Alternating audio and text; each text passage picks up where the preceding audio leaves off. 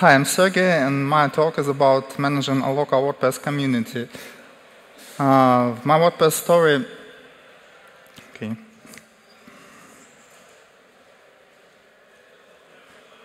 My WordPress story started with translating a few strings into Russian in 2007. I'm managing Russian translations and support forums since then for almost 9 years.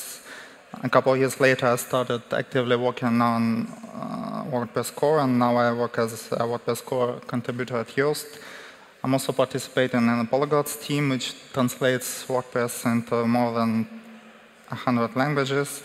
And the support team, which runs the forums and tries to make sure the users who need some help can get it, and the meta team, which runs the infrastructure behind WordPress work. So, what does a local community mean?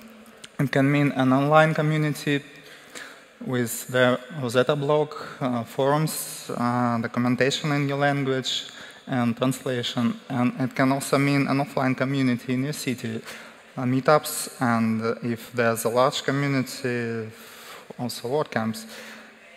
I'm going to talk about both online and offline community.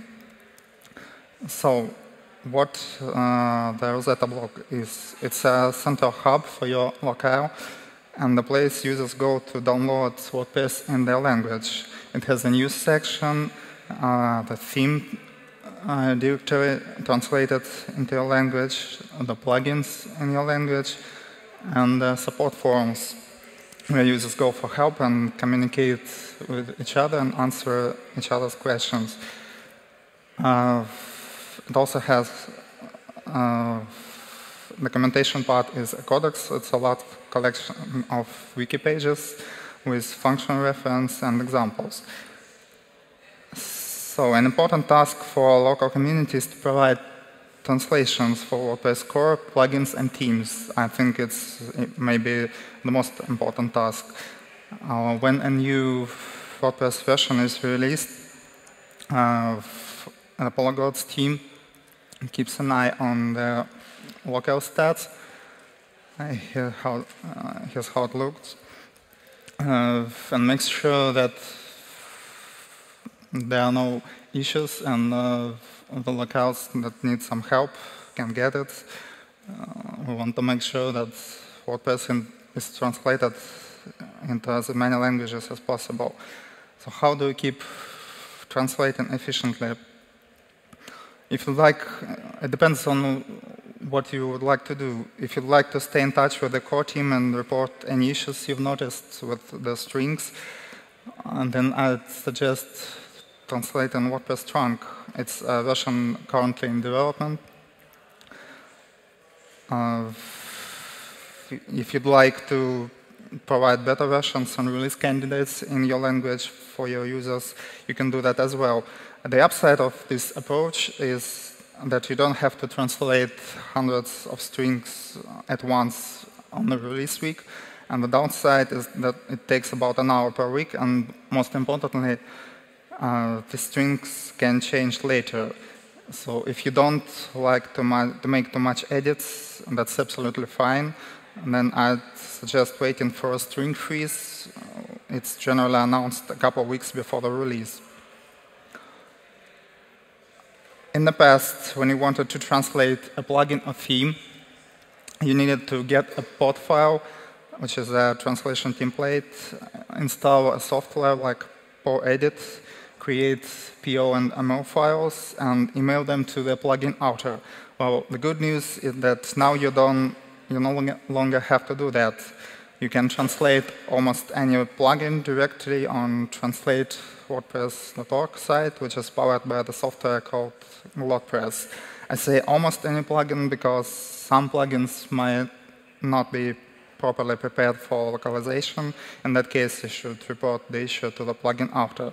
So it sounds like it's now easy to translate plugins and themes, and everything's great. Well, it's not that simple, because if you have several thousand plugins and themes to translate, you cannot and should not do it alone. On the Translate WordPress.org site, there are 3 different roles.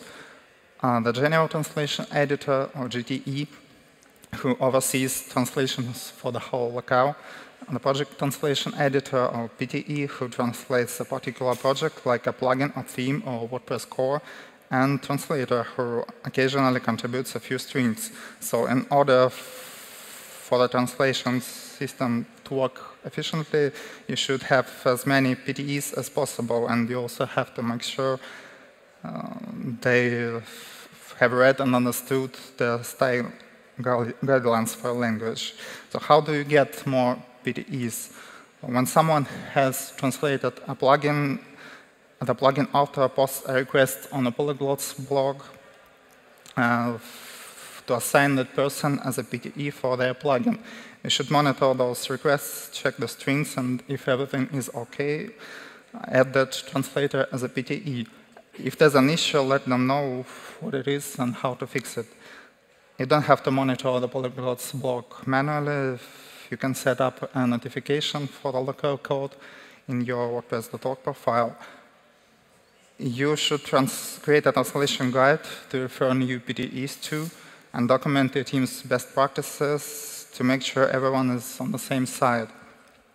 Currently, there's no way in WordPress to reject a string with some feedback, so if you'd like to explain the reason for the rejection, you have to find a way to contact the translator.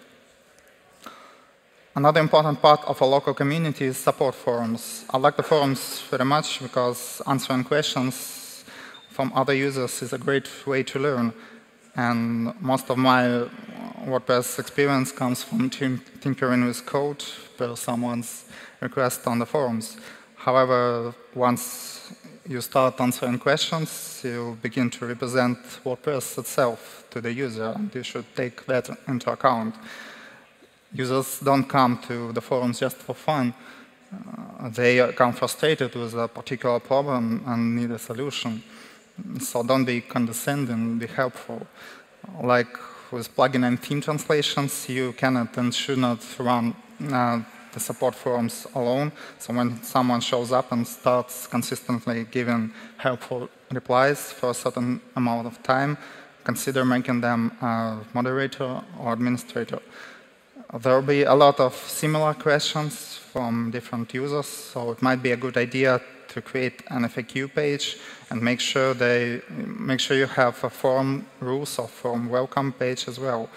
It's also a good idea to read the support handbook available on make.wordpress.org/support. It has some general expectations and advice for support contributors.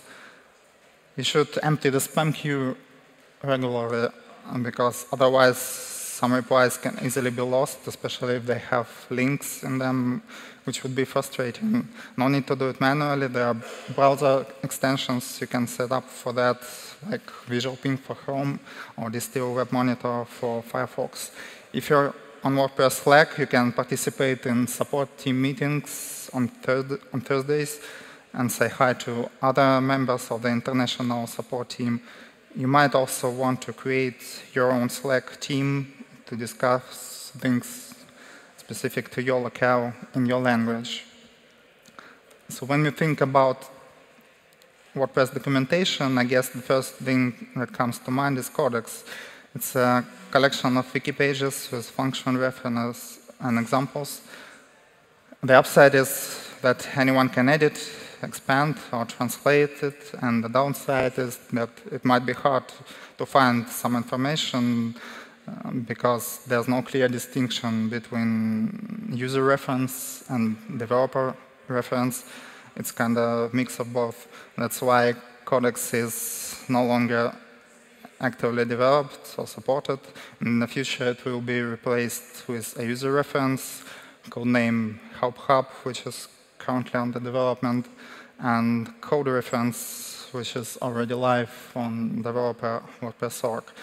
There are also some handbooks for plugin and theme developers and for some contributor teams. At the moment, all of them are in English, but perhaps in the future, some of them will be translated into other languages. So let's talk about the offline community. I recently started a WordPress meetup in my home city, and I would like to share my experience. WordPress Meetup is a group of 2 or more people getting together on a regular basis and discussing WordPress-related topics. There can be any number of attendees, and the event can have any format. So what should you do? There's a good chance you already have a WordPress Meetup in a city which you can join, but what if not? What if there's no WordPress Meetup in your city, then you should start one. If you haven't seen Taco's talk this year at WordCamp Torino, it's called Your Local WordPress Meetup is only a few steps away. It's on WordPress.tv, and it's very inspiring. I highly recommend it. So how do you start a WordPress Meetup? There's 3 simple steps. You find the venue, invite some friends, and have a fantastic meetup. That's it. It's that simple. It might be a good idea to check out existing resources in your city.